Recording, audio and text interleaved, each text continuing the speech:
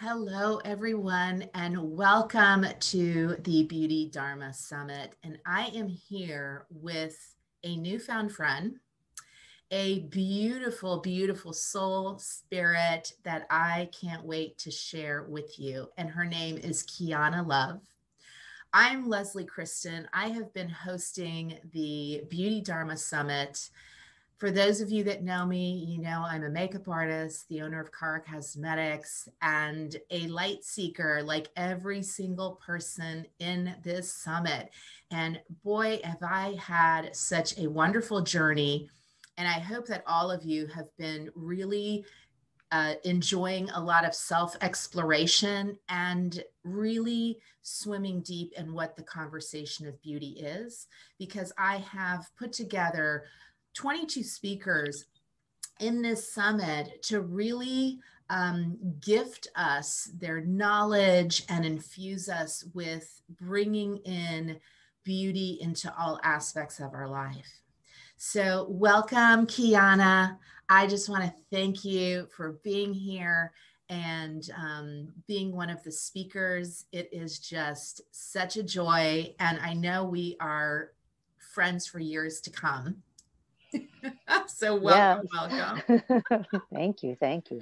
Yes, I am going to introduce you before I go into our first question because she has an amazing background. So Kiana is passionate about empowering women to feel at home in their bodies, to feel safe, nurtured, and loved. Her passion stems from her personal journey, healing from shame and trauma, from sexual violence, painful cycles, cysts, grief, and depression.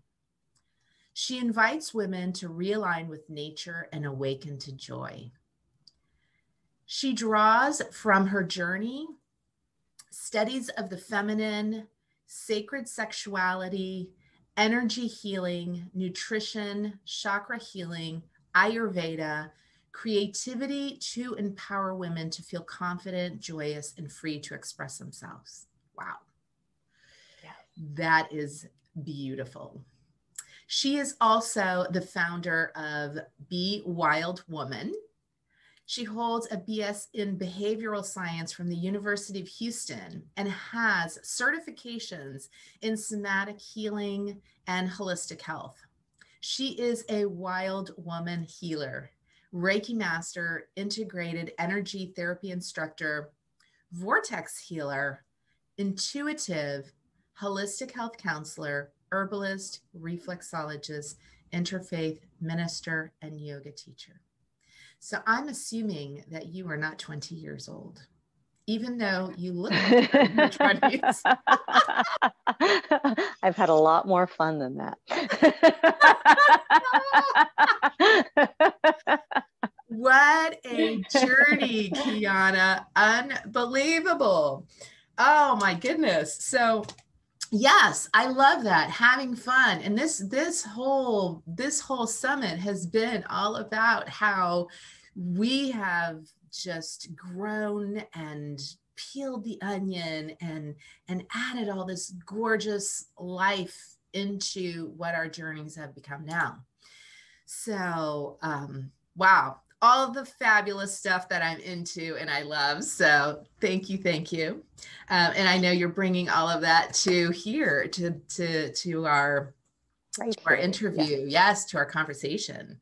So my first question for you is, what does beauty mean to you?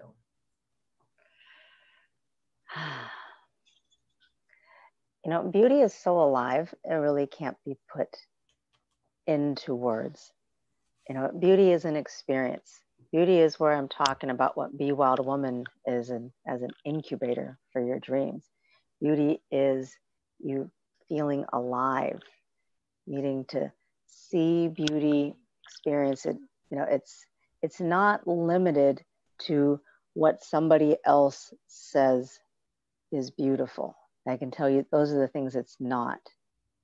Beauty is that aliveness, that sparkle, that awe, that when you feel when you go to a museum or you look in books or you look at nature and you look at it with that sense of wonder, where you're not censoring going, do I like it? Do I like it? But you're like, yeah, there's an aliveness there. That That's is beauty. so true. I love that each person has their own definition of beauty, but the more I have been asking this question, the stronger the common thread is. And I agree 100% with you. My next question to you, Kiana, is when did you discover your own beauty? Well, it's like more like I came up to begin with, but when did I discover that I wasn't? Is more, I'd say, what happened early on, where, it's just kind of this awareness of all the pressure of how you're supposed to look. I grew up feeling very, very awkward, made fun of a lot. Just told I was, actually straight out told I was ugly. Just felt like just totally, I didn't, like beauty was not something that I was going to get to have, and it was interesting that somewhere in there, pardon the, interesting noises behind me. This is part of Mercury retrograde and finding whatever experience we're in beautiful. This is part of we move into, this is life. But at the time, it was a lot of self-judgment that I lived with. And then even when it was like, okay, you look good to everybody else, I felt really awkward and uncomfortable. So there was, going through that process of, and also working later on in clubs where that's where I made my living from looking attractive. You're paid to look a certain way, to be liked by people, which for me felt really confining because it wasn't a sense of who I am. It was what I looked like, what I commodified, who I was to people. So I'd say finding beauty was kind of like, is a lifelong journey. There were places that I found pieces of it. And it was the more and more I found of it was when I let go of what everybody else was thinking, what everybody else, instead of working through what were the self-judgments I had about it, what I felt about that, as well as the other beautiful explorations where I'd be in the woods or look at art and enjoy that. So it was kind of like this, it was like some parts are beautiful, some parts there is also the really feeling uncomfortable or looking at other people as having the beauty, not me, or am I going to measure up? So there was all of that, and then it was, whatever thoughts and stuff I grew up with my family having about how you're supposed to look, how you're supposed to, represent the family, but, and then growing up religious of, what things are bad, being sexy is bad. You have to be, well behaved and not draw too much attention. I remember my dad at one point saying that, well, that person must really like you because, you're attractive and they're not as attractive and they still like you. And it was like, then I felt really guilty, like there's something wrong. I shouldn't be looking good, or if I do look good or don't look good, or what does this mean? So it was just all this up in the head stuff. And it and that came a lot more with meeting those ugly places, not just on the outside, but the places that felt really ugly to me on the inside. Like, I think a lot of us, here's who I'm supposed to be. And then where I looked really beautiful and more flowy was like when I was out in nature, when it wasn't about everybody else and I didn't have to have that face on.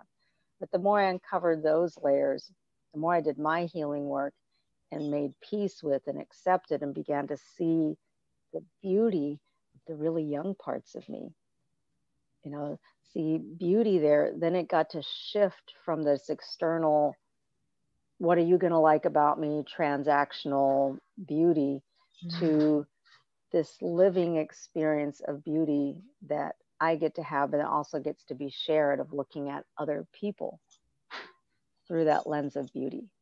So that same curiosity. So I'd say it happened over time. And, even as I continue doing my own healing work, I share it with people that it's because I'm doing this work as well. There'll be moments where it's like, I'm here, the grown up. And next thing you know, there's a ugly duckling 12-year-old part of me that's there that I am sitting with. And rediscovering and getting to, honor everything that she's feeling, and then experiencing the, wow, you're really beautiful. There is a real beauty here to what I'm feeling, to what I'm seeing, to experiencing. Other places that I've seen beauty that I'm delighted with was, first, I had this determination to start looking at people that were older, because I recognize how much we can get really stressed out by that, seeing somebody that's the crone. And I was at a fire circle where I wore a crone mask around, and to feel the reactions from people to me. Some people as me as elder, some people just kind of, drawn back with it. I started doing the looking at my elders, looking at grandmothers, grandfathers, looking at them like, you're me. I'm moving forward into there and being with the feelings and things that come up there. Wow. And I find in that also getting to look through the seasons of, here's the beauty in the wild when something is just pushing up through the surface. And then when the buds are all over the trees, if you don't stop, you're not going to see them. And then next thing you know, they're on the ground and those have died and some other part has come up. So getting to see where all of our seasons hold all of the beauty, in the fall when the leaves go away and then things disappear and new things come. So I'm discovering more and more beauty as I move into my 50s. Yes. 50s are good. Yes. They are good. I am moving my way grave. out of the 50s now. So yes, I have a birthday next month and I will be 58. So awesome. Yeah. Hey, you know what? And I'm not hung up about that. It's something that, even though I am in the industry of beauty, it is just, it's really sad to fear the future, I feel. And it takes away so much from your present. And I kick butt at my age. And I will kick butt when I'm 70. I love that you brought that conversation. I just interviewed one of our speakers. She had a birthday on Sunday and turned 79. And she is I did not know who this lady was. Her name is Alexandra Stoddard. She is one of our speakers. She has written 26 books on happiness and created a movement of happiness in the 70s. And unbelievable. And she is now my new mentor. She is someone that I want to be like when you're getting ready to turn 80. So absolutely what you're saying is, because our life now has turned into this. We are looking down. Or if we're looking down, we're turning on something to take a look at the outside and taking pictures of this, obsession with just this outside here. And obsession, because that's something I can comment on right there, because I just absolutely, please. We have this obsession with the outside, and there is a healthiness in looking out. What we're missing is the aliveness and the relationship there, the curiosity, of I'm looking out. And also we're missing here the getting to look in, where you're talking about the fear there.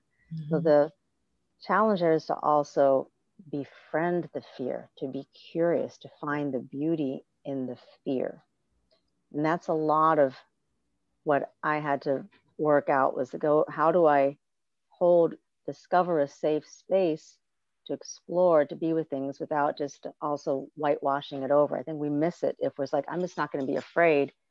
That fear there is something really interesting to look at, but unless we have the safety to do so, we're not going to go, then we're going to miss out on some of the treasures and richness. For example, a woman that goes, I'm fine, everything's okay, and doesn't really explore under there, and doesn't go, well, let me see what's in this closet, you know, or doesn't have the tool. You know, you don't want to just go there without tools, but you want to go, hey, let me just draw on these tools to kind of go here and be curious about this sphere that's there, because that's untapped treasure right there. Yeah. That's where the untapped beauty, joy, all that stuff is. And it's tied up in our personal stuff, our family stuff, collective stuff, all these places where we don't dare to go, we've told don't go there. Beauty is a full spectrum experience. It is not selective. It is not like we have been told that it belongs to an elite group. Beauty is something that, you know, some of it may take more courage to look at because it's not what everybody else is seeing. But throughout all of our experience, through everything here, everyone in our life, there is a beauty that takes a little courage and lots of loving support to be able to walk through and see. That is also another common thread. As you're sharing some of your past, you know, I always, so this is how messed up some things are. So I remember my mom telling me, okay, honey, if you have uglier friends, you'll always look prettier. Like who says that? You know, if your friends aren't as pretty as you, you'll always look prettier. I mean, and what did I do? I created a whole career out of making women look beautiful, right? And my friends, I feel like, have always been more beautiful than me.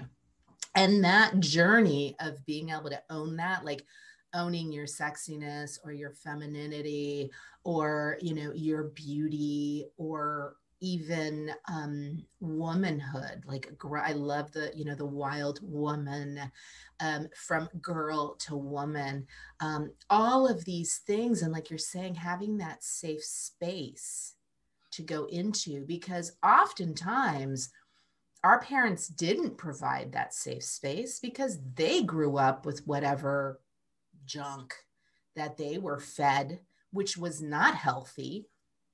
And we, you know, kind of grew up eating that unhealthiness, or, you know, that was, you know, that was the fertilizer in our minds. And taking that time to undo all of this.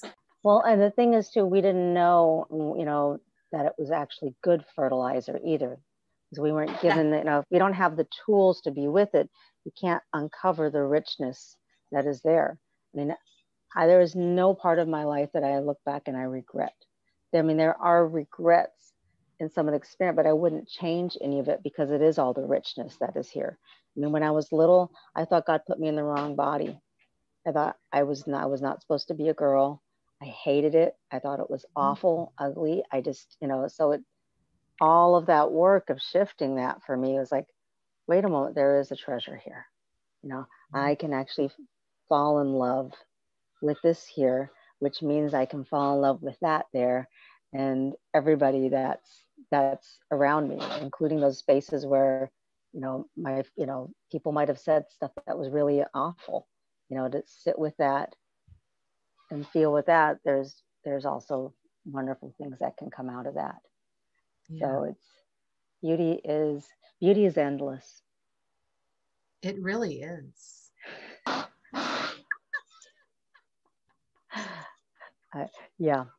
It's it is what it is. They are beautifying. There's beauty happening. They're beautifying my bathroom where the tiles fell in, and it was meant to be done last week, and I got to come now. So there is a beauty process happening in my home where there are concrete bricks exposed. There's a whole gaping hole in my bathroom, but it is in the process of beauty right now. I have to say, through this process, of doing these interviews and just listening to different people is exploring and allowing to just be okay instead of becoming rigid and domineering, which I can do that very well, as I call it, getting into my dude space. That this is how it needs to go, is it's okay. Yeah. And allowing that to shift just over this past, week and a half has been very, very relaxing. So Ooh, that's bless great. that man over there taking care of your fabulous, or woman, I don't know, taking care of your amazing bathroom, because that's part of the joy of it. So it is okay. You know, you guys are all going to be with me then next week when I'm enjoying my bathroom, and it's going to be all part of that experience of the beauty. So here's, here is the beauty salon, the construction happening in my bathroom, because this is life. Beauty is, real live beauty is moving, is shifting at all times. It's not stuck in an Instagram picture. That is one slice, one moment of it. But the live thing is like, is not a censored life. It's not the life where you have to hold your breath and look great. That's one shot. An edited life. Yeah, beautiful life is everything from the parts of you that want to edit, the parts of you that want to resist, the parts that feel dark, and the parts that are shining in the light. If you look at a masterpiece painting, if everything was light, there's nothing on that canvas. There's nothing there. It's just light. Mm-hmm. You have shadow, you have darkness, you have all of these. We do need tools for that. We do need, like I said, that sense of safety. Not that I'm going to be safe and nothing's going to happen, but there is that core safety to be yourself, to feel, to be held and heard, kind of like a little baby, like a bird. They're in the nest, they're held, an incubator, everything's warm. And then then you have the strength to go, I'm going to go fly. You really need that first. And now those parts of you that can feel ugly, can feel judged, or can judge, those parts need care. It needs care here on the inside for there to be beauty, and we really need that between us. We need that in relationship, and there's a lot of places that it's missing out of fear, mostly out of fear. I just say is, the fear is the main thing there. That misaligned relationship with fear. Wow. That's something to really, really ponder on. Kiana, I would love for you to share about, I'm going to put my glasses on here for a second. I want to share. So your business, of course, is kind of multifaceted. But I would love for you to share. You had sent me some information here about. So the Be Wild Woman is an incubator for your dreams to bloom, a safe haven to heal with nature, and a catalyst for wild, unapologetic, creative women to gather and let their light shine free to the world. Yes, that has my name all over it. So share that with us. So Wild Woman is, I discovered her, and lots of us have discovered her. I discovered her in my healing journey, my healing journey of, first thinking that I should be, it was awful to be a woman. And then in my nature experiences, just realizing there was this life force that was just kind of just push up and open things up. So on one hand, you have to have the safety for it so that things can express and bloom. But then when you have, and you have this, can have this live relationship with nature. This is what a lot of us, what I found I was missing, and as a collective, as a society, we can miss out on. And we're like, I'm going to Disneyfy and put this in a box and do this here. We need we need an incubator to be able to relax and let nature grow the way it actually does. And for us to know that we don't have to manufacture and push forward and always come from the masculine. Beauty comes in a masculine and feminine form. Beauty has been said to be this beautiful feminine thing. Masculine is a strong thing. Beauty is a continuum, you know, but we don't get to experience that when we've divided them into masculine is strong and powerful, feminine is beautiful and weak. We really miss the boat when we're not connected with nature herself as a live force. That to me is Wild Woman. She is this live, intuitive, instinctive, feminine nature force, and she cannot be controlled. You cannot put her in a box. You cannot tell her what to do. That force comes through. That's where, you know, things push through the sidewalk. The tree will push through. Nature will push through. In the same way, there's all of a sudden, there's that no in you, that yes, you know, like, where did that come from? And then we can shut it down. Where the body is speaking, even where a fear image comes up, the body speaks in really powerful ways. And when we shut down the unconscious or shut down our connection to the life force, then we end up in this box of life instead of letting the life force come through and feed and nurture you. And that's a travesty when humans don't have that live connection that sustains us, that we can be in awe that every morning we wake up and go, oh, this is life. This is life right here in this moment. You and I are experiencing the most exquisite, miraculous thing, that we're alive here in this. And it's a travesty if we miss it, trying to get a shot, but missing out on that life force that we deserve to have throughout our whole entire life.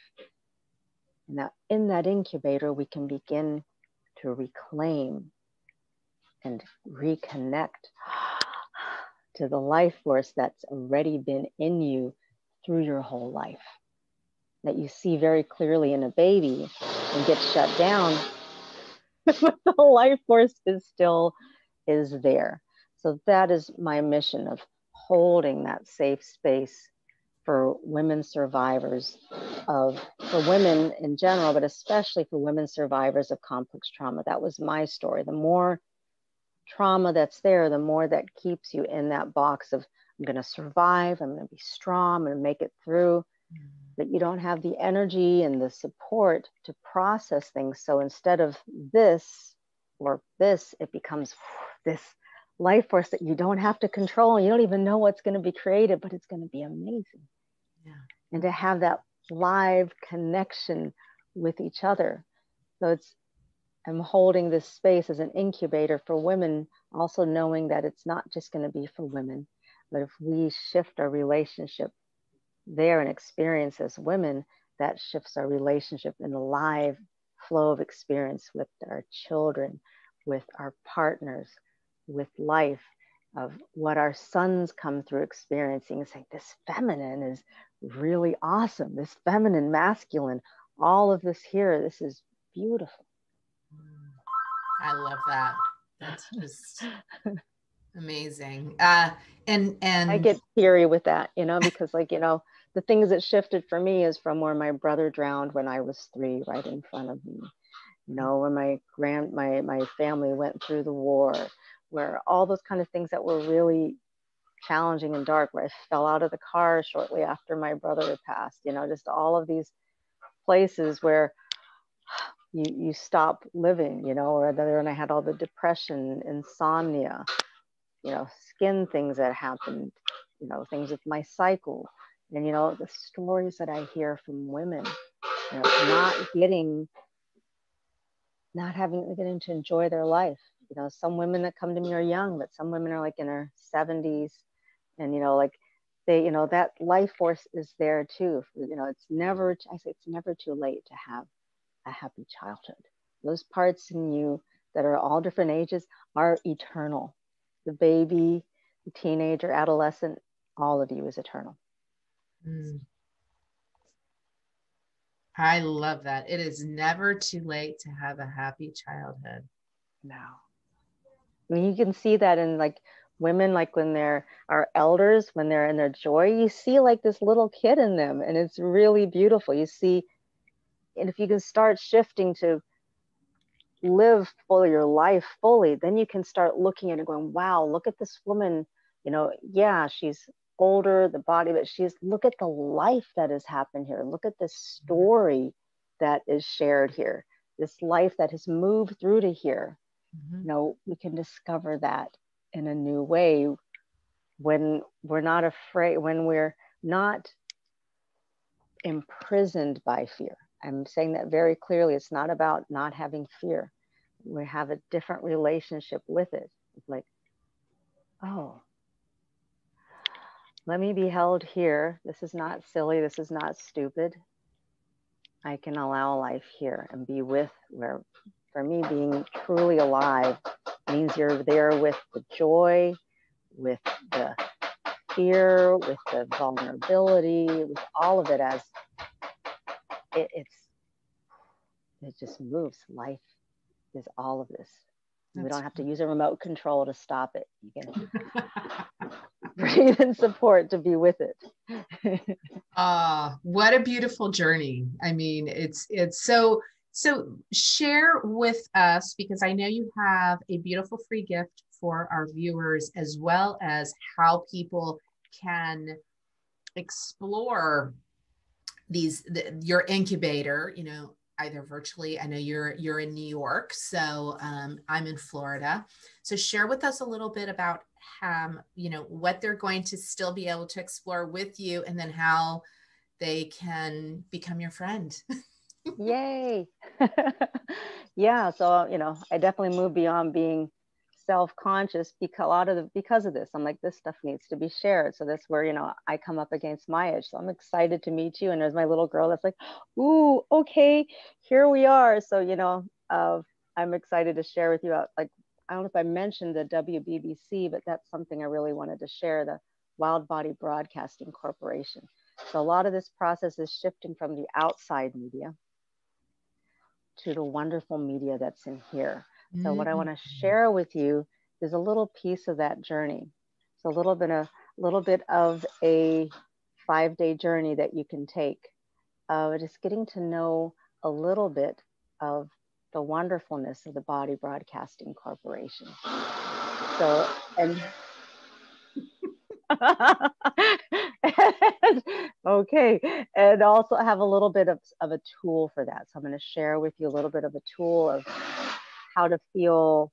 How do you navigate this by feeling at home in your body? So you're going to have me there with you, and my little and Liza, and have a little bit of that of like, how do I navigate that? How do I connect in with Wild Woman? So I'm going to share a little experience with you and take that little journey with you, because I'm always retaking that journey too. Each day is a new day. There's new pieces of it.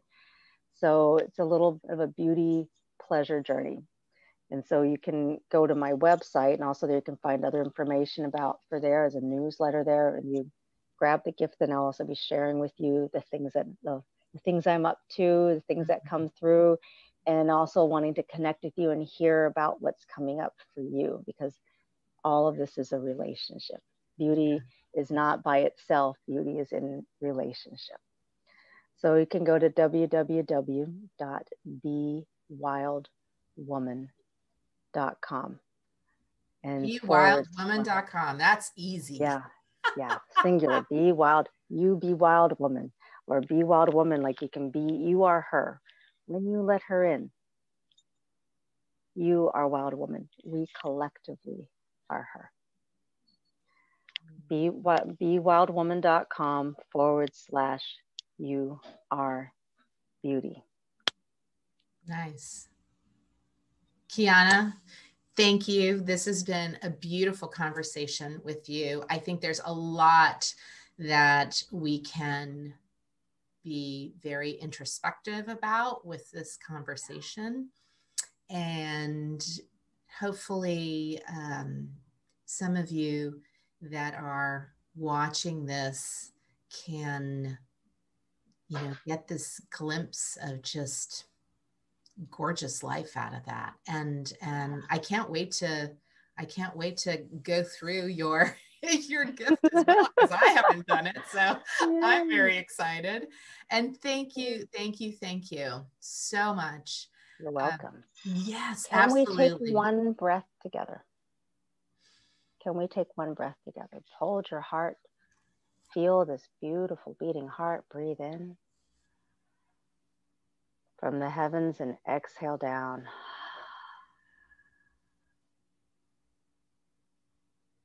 And know that Mother Earth is going to be holding you here for the rest of your day and the rest of your beautiful life. And so it is. So it is. And so it is.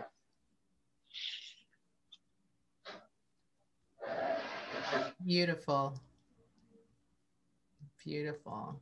And that's a great way to start our day and to end our day, is with that little exercise right there.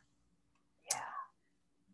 Thank you, Kiana. You're just a tender, beautiful spirit. Oh my gosh.